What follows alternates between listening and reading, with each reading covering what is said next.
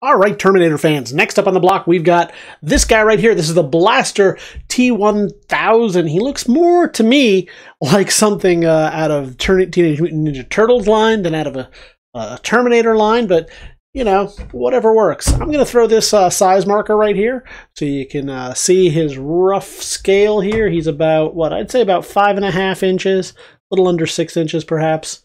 Yeah, I'd go closer to 5.5. On him, so you get an idea. He's kind of similar to the other Kenner figures at that time. I know NECA, I believe, did some retro kind of Kenner figures not too long ago, so kind of similar to that, but this is the original, the vintage. We're going to flip him over, show you the back as well, just so you get an idea of it. And man, look at this. This is just a blast from the past. This is 30 years ago.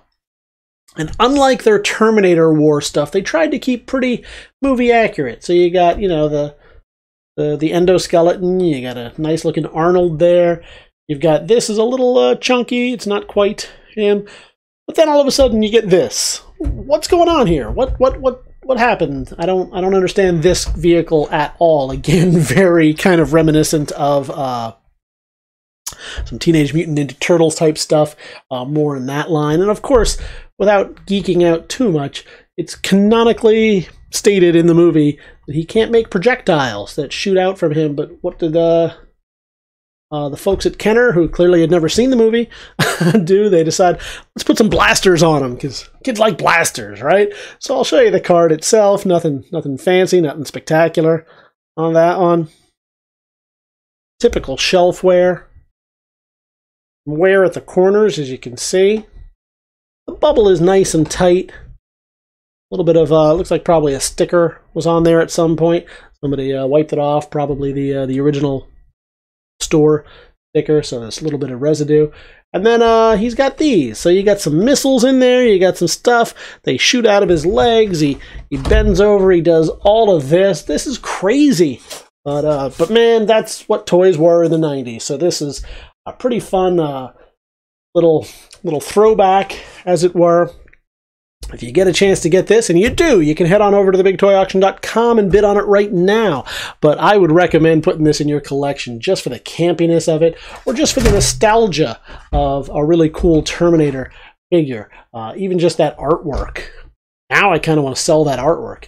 Anybody out there knows who did this and that originally, we would love to contact them and get that sold for them. But all around a cool piece.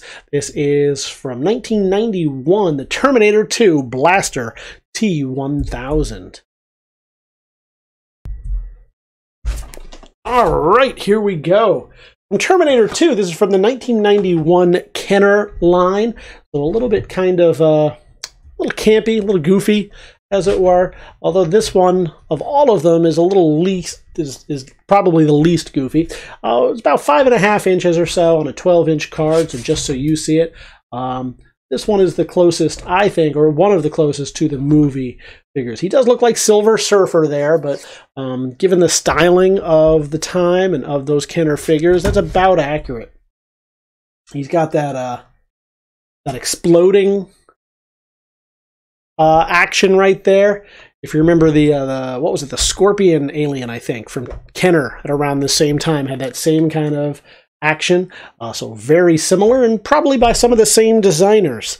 You know any of those designers? If you are any of those designers, give us an email.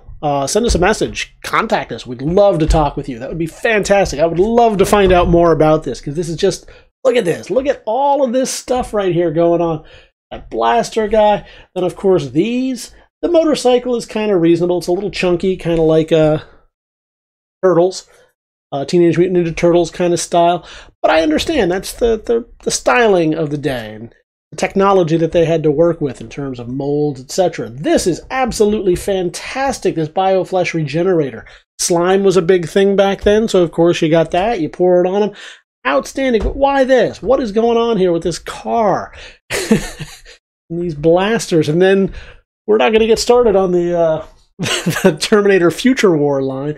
So if anybody knows some of those designers, send them our way. We'd love to talk with them. I'll spend an hour.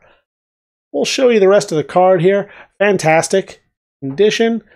Typical shelf wear on it, so a little bending at the corners, as you might see.